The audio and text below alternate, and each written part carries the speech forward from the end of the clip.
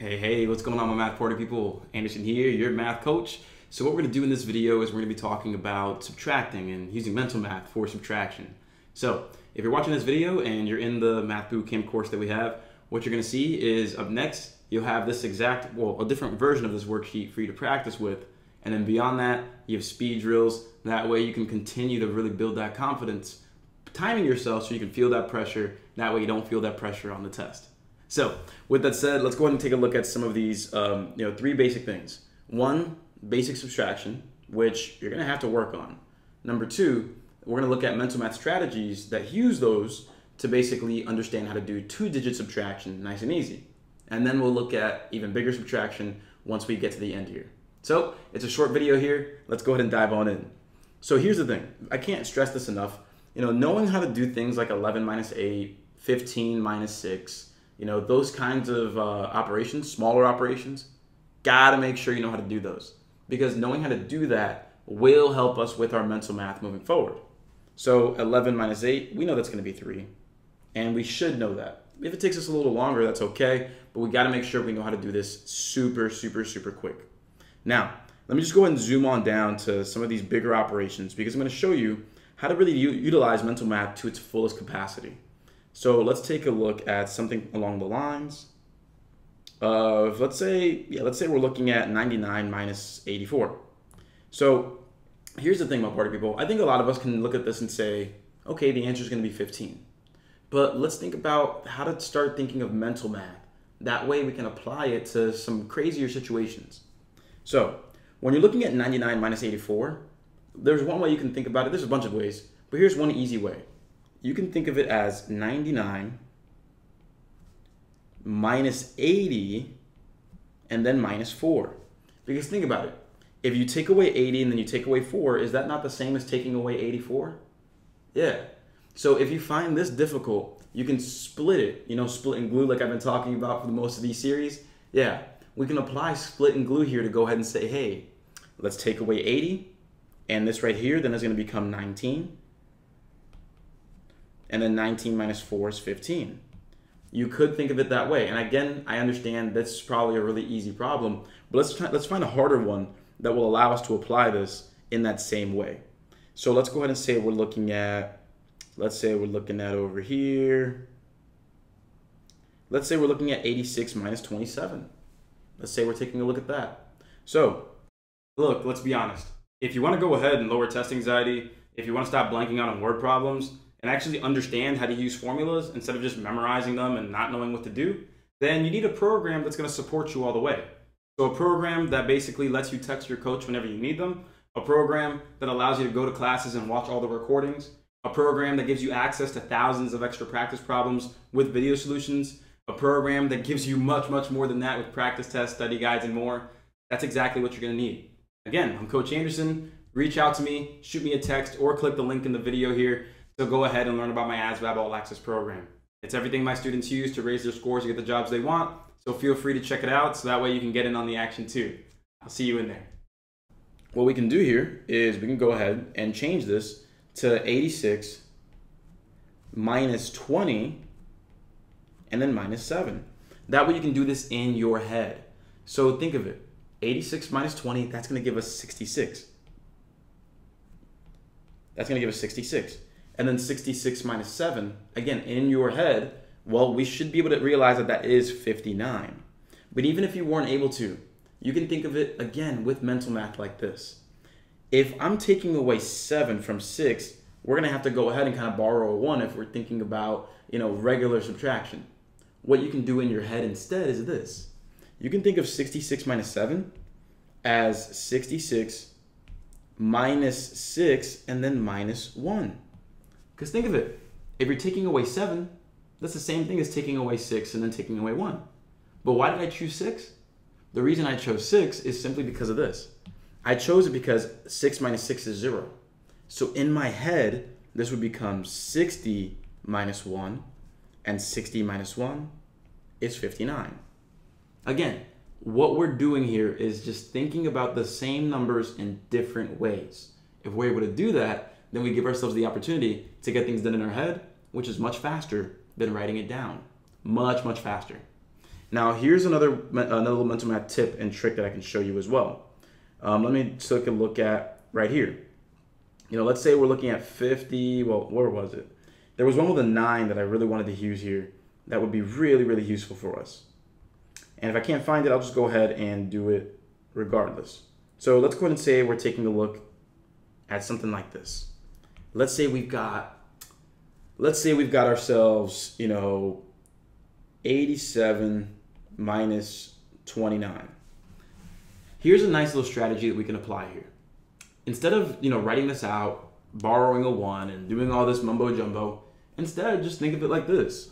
87 minus 29, think of it as 87 minus 30, but think of it like this. If I take away 30, because 29 is really close to 30, and the reason I chose 30 is because there's that 0 right there. It makes it super easy to deal with. Now, if I take away 30 instead of 29, I took away 1 too many, right? And so if I do that, all I gotta do is, if I estimate it to the 30, compensate by adding 1 back.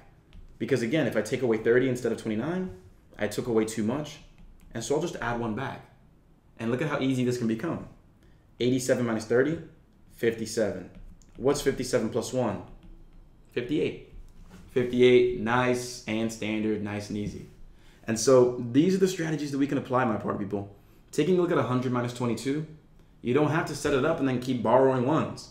That's gonna take way too long. You can go ahead and just simply say, hey, I'll subtract 20 and then subtract 2. Nice and easy. So 100 minus 20 is 80. 80 minus 2, 78. Again, my party people, we can do this much, much, much faster. Here's another one here. 93 minus 38. Well, if you want to subtract 38, why give yourself the headache? You can actually just go ahead and subtract 40 instead of subtracting 38, but that's 2 too many. So I gotta add 2 back. I estimated the 40, and I gotta compensate, I gotta make up for it by adding 2 back. Because if you take away 40, then add 2, it's only taking away 38, which is exactly what we have. So the reason that this makes it super easy is because, again, you're dealing with a 0 there. So 93 minus 40, that's gonna end up being 53. Then 53 plus 2 in my head is 55. Again, I really hope you're starting to see the usefulness of this strategy. You can do this in your head without having to give it a second thought. So let's take a look at another one here. 92 minus 57. You can go ahead and do split and glue, subtract 50, then subtract 7, or you can estimate and compensate, which is a really good strategy for subtraction. You can take away 60, but then you can add 3 back. Because again, taking away 57 is the same as taking away 60, but then putting 3 back. And there it is. So 92 minus 60, that's gonna be 32. And that's 32 plus 3. And again, in your head, that'll give you 35, and you're all good. My party people here, the idea here is to be more efficient. We know how to do these problems regularly, but now let's take it to the next level and really gear things up. So let's take a look at some other problems here. Let's take a look at something harder here, 102, number 102. So we have 289 minus 148. Look, if you're frustrated about raising your score right now, if you feel like you're studying but you're not exactly remembering what you're supposed to, or suffer from test anxiety and blank on word problems a lot, then go ahead and text me directly. Here's my number, 567-698-8867. I'm Coach Anderson. I have a full program that's gonna help you succeed. So go ahead and shoot me a text and say, hey coach, I wanna learn more about the program. And I'll go ahead and explain how all of it works. That way you can stress less about this test, enlist with the job you want, and possibly get that bonus check too. And so, with that said, go ahead, shoot me a text. Let's learn more about it, and let's get you in the right position to succeed. Let's keep going. Here, this is a straight up split and glue. You can go ahead and split it up here. 148 is the same thing as 148. So really what you're doing in your head is you're saying, hey, 289 minus 100 minus 40 minus 8. And you can get that done in your head because you can say minus 100, 189, minus 40, 159, take away 8, 151, or 141, excuse me there. That was an 8, not a 9. So again, yeah, take away the 100 to get 189, take away 40, 149, Take away 8, 141. Nice and easy. Nice and easy. And again, the more you practice, the less mistakes you'll make. But it's not going to be perfect every single time, but the point is to practice and make that progress. So let's take a look at another one here. Let's say we're looking at something a little more difficult here. Let's say we're looking at number 110 here. This is an interesting one. We have 714 minus 127. What we can do here, my party people, is this. We can go ahead and, again, split and glue or estimate and compensate, whichever way you want. So here's a nice way to think of it. I'm going to go ahead here and say, hey, let me just take away 100 first. So that's going to be 614 minus 27. Okay, now from here, here's what we can do. What we can do to give ourselves an easier time with this one is notice how far away 14 is away from 27. I don't want to sit here and write this down and borrow, and borrow all of these numbers. It's going to take way too long. I do not want to do that. What we can do instead is this. I can treat this as 614 minus 14 minus 13. I can treat it like that, my party people. Why does that work? Well, it works because think of it like this. 27, and you have the 14 there. I could take away 14, and I'd still have 13 left to take away. So if I take both of them away one at a time, it makes it much easier because in my head, I'm going to have this being 600. And then if I take away 13, that's the same thing as taking away 10 and 3. So that'll become 590, 587, right there. So again, it seems like a lot, but the more you practice this, the better off you'll be. I promise, I promise. So let's keep looking forward to really understanding this the right way and practicing the right way for real. We got this. We absolutely have this. So we can try one more example here. Let's take a look at, here's a good one. This is one where you don't have to think too hard about this one because I can start off by just taking away 100, then taking away the 33. So if I take a look here, 532 minus 100, that'll end up being 432 in my head. And if I'm taking away 33, well, that's the same thing as taking away 32 and taking away 1. If I take away 32, that's 400. Take away 1, that's 399, right there. Again, in your head, this can be a lot faster.